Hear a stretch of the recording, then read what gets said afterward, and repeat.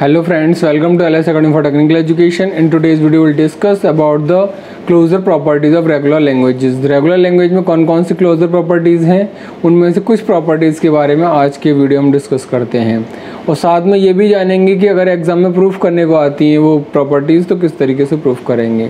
तो today we are going to discuss 3 properties. The first one is if L1 and L2 are 2 regular language. अगर L1 और L2 2 regular language आपको दे रखी हैं तो पहली प्रॉपर्टी क्या प्रूफ करने को आ सकती है, that proof that L1 union L2 is regular language. कि दोनों लैंग्वेज का अगर हम यूनियन करते हैं तो वो भी क्या होगा, रेगुलर लैंग्वेज होगा. ठीक है. इसी तरीके से दूसरी क्या प्रॉपर्टीज़ है इसकी जिसको प्रूफ करने के लिए आ सकता है कि अगर L1 और L2 दो रेगुलर लैंग्वेजेस हैं then L1 dot L2 is also regular language. तो उनका कंकेटेनेशन जो होगा वो भी क्या होगा, रेगुलर लैंग्वेज होगा. इसी तरीके से तीसरी प्रॉपर्टीज़ भी प्रूफ करने को आ सकती है कि अगर L1 और L2 are 2 regular languages then L1 star is also a regular language. तो उसका जो क्लीन स्टार क्लोजर होगा वो भी रेगुलर लैंग्वेज होगा. ठीक है. तो वन बाय वन हम प्रॉपर्टीज़ देखते हैं कि क्या प्रॉपर्टी है और फिर देखेंगे करस्पॉन्डिंगली उसको प्रूफ कैसे किया जाता है.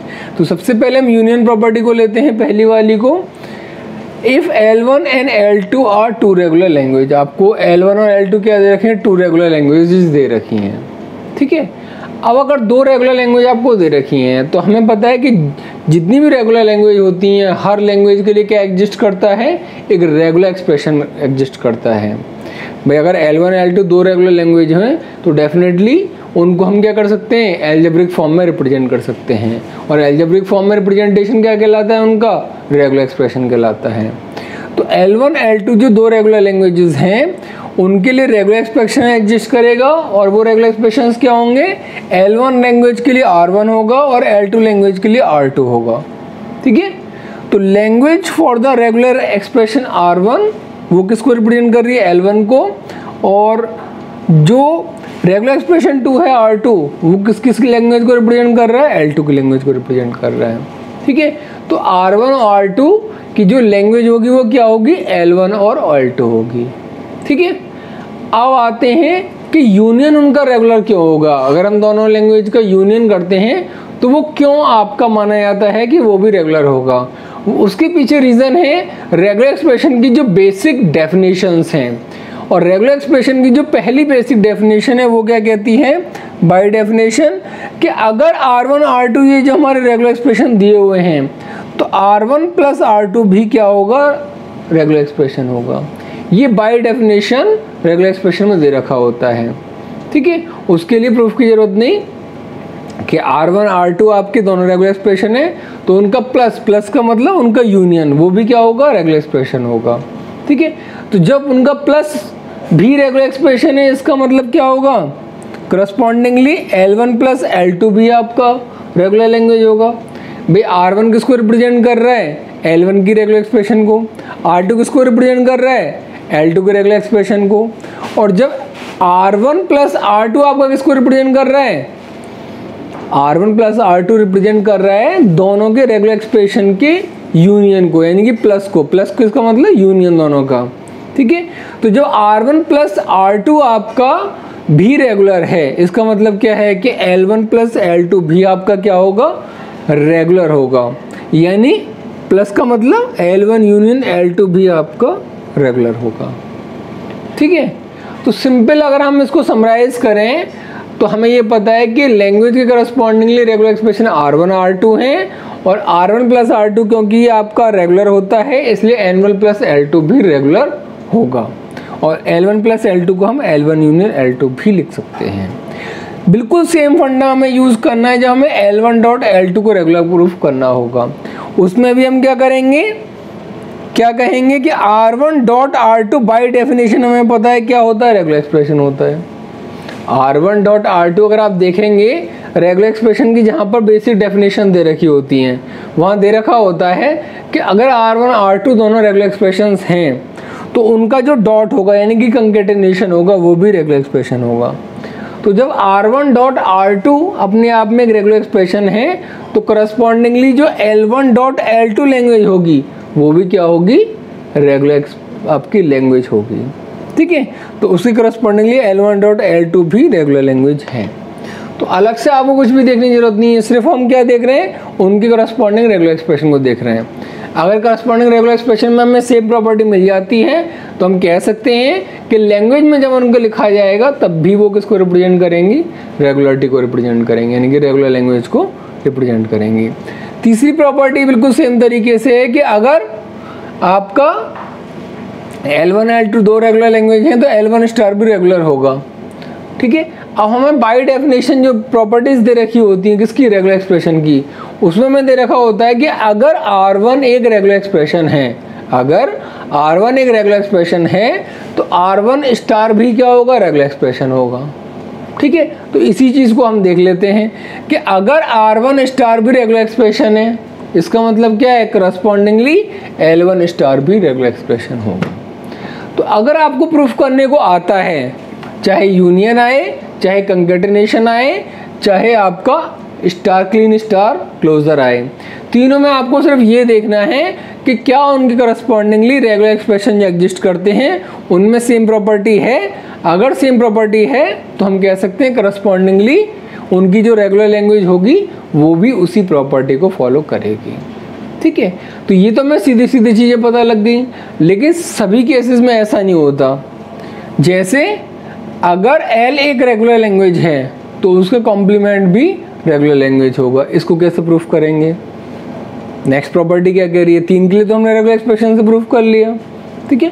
चौथी प्रॉपर्टी को देखते हैं, और इसको रेगुलर एक्सप्रेशन में क्योंकि बेसिक डेफिनेशन नहीं दे रखी होती है तो हम क्या करेंगे, इसको दूसरे तरीके से सॉल्व करेंगे।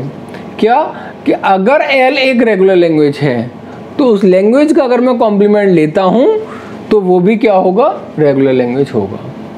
किसी भी रेगुलर लैंग्वेज का कॉम्प्लीमेंट भी क्या होता है, रेगुलर होता है। क्यों, उसको समझने के लिए हमें DFA NDFA जो हमारे फाइनाइट ऑटोमेटा है उसको पता होना चाहिए। क्या, देखिए एक चीज़ हमें पता है कि अगर हमारी L एक रेगुलर लैंग्वेज है तो हमें ये पता है कि R उसके लिए रेगुलर एक्सप्रेशन होता है, ठीक है। लेकिन हमें साथ में ये भी पता है कि अगर लैंग्वेज रेगुलर है L तो डेफिनेटली उसके लिए क्या एग्जिस्ट करेगा, एक फाइनाइट ऑटोमेटा एग्जिस्ट करेगा। भाई फाइनाइट ऑटोमेटा चाहे वो DFA हो चाहे वो NDFA हो, वो किसके लिए एग्जिस्ट करते हैं, वो रेगुलर लैंग्वेज के लिए एग्जिस्ट करते हैं। तो अगर मैं कहता हूँ कि मेरी L एक रेगुलर लैंग्वेज है तो डेफिनेटली करस्पॉन्डिंगली उसके लिए क्या एग्जिस्ट करेगा, एक फाइनाइट ऑटोमेटा, वो चाहे DFA हो वो चाहे NFA हो, तो उसके लिए फाइनाइट ऑटोमेटा एग्जिस्ट करेगा जिसको मैंने कहा M, ठीक है। और मैंने उसको एक जनरल वे में रिप्रेजेंट करके दिखाया है कि उसमें एक इनिशियल स्टेट होगी, इंटरमीडिएट स्टेट्स होंगी और साथ में फाइनल स्टेट होगी QF। So this is the finite automata M for the language L। L language है उसके लिए मुझे पता है फाइनाइट ऑटोमेटा जिसको मैं DFA या NDFA कह सकता हूँ वो एग्जिस्ट करेगा, और उसको मैं इस तरीके से बना सकता हूँ, ठीक है। अब जब आपने फाइनाइट ऑटोमेटा पढ़ा होगा तो आपने देखा होगा कि अगर मान लीजिए मैं इन स्टेट्स को कॉम्प्लीमेंट कर दूं, यानी जो भी मेरे को नॉन फाइनल स्टेट दे रखी हैं उनको तो मैं फाइनल कर दूं और जो फाइनल स्टेट है उसको नॉन फाइनल कर दूं, यानी हर स्टेट्स का कॉम्प्लीमेंट कर दूं, ठीक है। तो कैसे कन्वर्ट हो जाएगा, ये आपकी क्या है, ये आपकी नॉन फाइनल स्टेट है, ये तो होगी फाइनल स्टेट में कन्वर्ट, और जितनी भी आपकी फाइनल स्टेट होंगी वो सारी किस में हो जाएंगी, नॉन फाइनल में। भाई कॉम्प्लीमेंट ही तो किया है मैंने, जो यहाँ दे रखा था इसका अगर मैं कॉम्प्लीमेंट कर दूँ तो नॉन फाइनल फाइनल में कन्वर्ट हो जाएगी, और जो भी फाइनल स्टेट होगी वो किस में कन्वर्ट हो जाएगी, नॉन फाइनल में। लेकिन still it is a finite automata. अब भी ये क्या है, फाइनाइट ऑटोमेटा है, DFA या NDFA। ये नहीं कह सकता कि अगर मैं इसका कॉम्प्लीमेंट कर दूं तो ये फाइनाइट ऑटोमेटा नहीं रहेगा। No, it is still a finite automata, चाहे वो DFA हो चाहे वो NFA हो।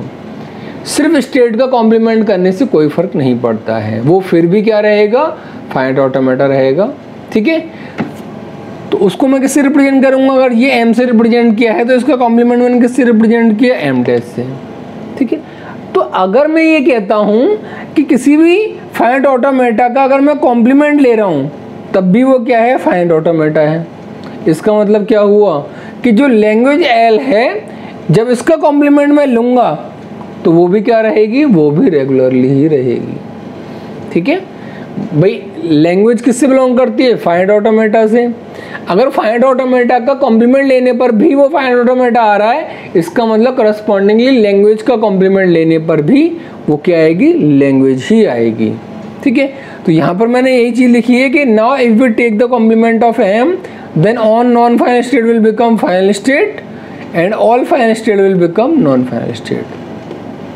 ठीक है, and still it is a finite automata. अब भी ये क्या आ रहा है, फाइनाइट ऑटोमेटा आ रहा है। So the complement of language L that is represented by L dash is also the regular language, क्योंकि सभी एक दूसरे से बिलोंग करती हैं। अगर कोई प्रॉपर्टी रेगुलर एक्सप्रेशन में है तो वो रेगुलर लैंग्वेज में भी होगी। अगर कोई प्रॉपर्टीज फाइनाइट ऑटोमेटा में है, चाहे वो डीएफए एनडीएफए में हो, तो वो करस्पॉन्डिंगली रेगुलर लैंग्वेज में भी एग्जिस्ट करेगी।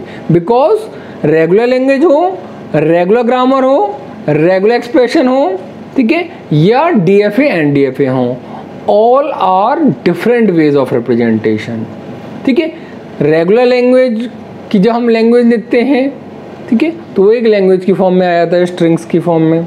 जब उसको मैथमेटिकल फॉर्म में लिखते हैं तो वो रेगुलर एक्सप्रेशन बन जाता है। जब हम ट्रांजिशन डायग्राम, ट्रांजिशन ग्राफ में जाते हैं तो फाइनाइट ऑटोमेटा बन जाता है, डीएफए एनडीएफए।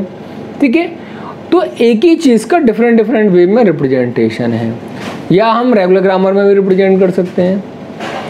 ठीक है, तो ऑल आर कह सकते हैं एक दूसरे के वो क्या है, सिमिलर फॉर्म ही है, लेकिन वो डिफरेंट वे में रिप्रेजेंट करते हैं हर किसी में। Regular language, regular grammar, DFA एनडीएफए और regular expression all are same, बस वे ऑफ रिप्रेजेंटेशन क्या है, डिफरेंट है।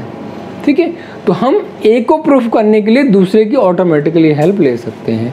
तो आज के वीडियो में हमने 4 प्रॉपर्टीज़ को, क्लोजर जो प्रॉपर्टी है रेगुलर लैंग्वेजेस को, उनको डिस्कस किया कि अगर एग्जाम में वो प्रूफ करने के लिए आती हैं किस तरीके से हम प्रूफ करेंगे। ठीक है, आई होप आप लोगों को क्लियर हो गया होगा। अगर आपको कोई भी डाउट है तो आप कमेंट सेक्शन में पूछ सकते हैं। Thank you so much.